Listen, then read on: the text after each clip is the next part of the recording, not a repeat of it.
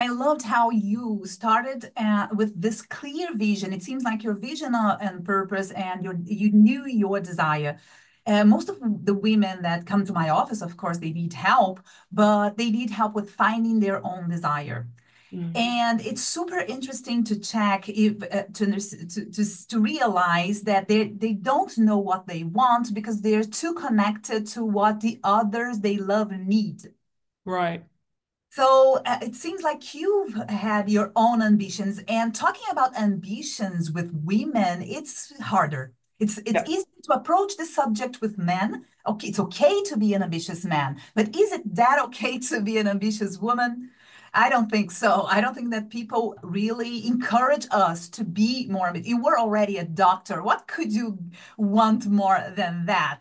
Don't you want too much? So I think that this is really beautiful that you knew that and that you had this purpose. And then using the consultancy as a step into Yeah. entrepreneurship. Yeah. Gosh, there's been a few across right through my career, actually, right the way from even from applying for medicine. And to your point about ambitious women, I agree that it's less accepted perhaps that women can be ambitious and really bold with what they want and what they're demanding. When I was at school and I was applying for medicine, for example, I remember even though I was a straight A student, always did really well at school. I remember that my teacher tried to almost discourage me from applying to become a doctor because it was almost, well, what do you think you're doing? I did it anyway, and I got my position with no problems whatsoever.